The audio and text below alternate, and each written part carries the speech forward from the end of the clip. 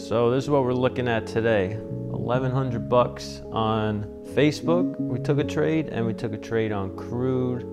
And here's the Facebook trade. If we look right over here, we got this morning price breaking out pretty strong, and then it started consolidating a little bit, started, stalling and moving sideways. Once price started to break above that range right there, that's when I bought these 190 calls. All right, so when you buy the calls, when you're trading options, you want price to go up.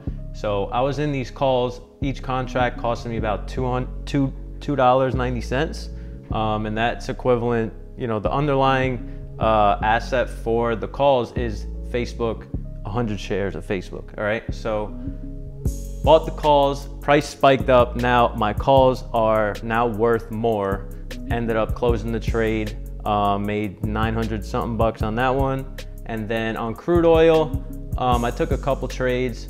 As we could see, this thing has gone nowhere essentially for the last few sessions, but I was chasing the longs on crude, took one trade, broke even, re-entered the same trade. It ended up spiking, but buyers weren't able to get the job done and hold above the level I was looking at. So I took the trade off, made like 200 bucks, some chump change on that one. But total P&L for the day, close to 1,200 bucks. And I was done before 12 o'clock. And that was that. So that was my little breakdown, what I did today. Kept it simple, only took 2 trades, well 3, one was a break even.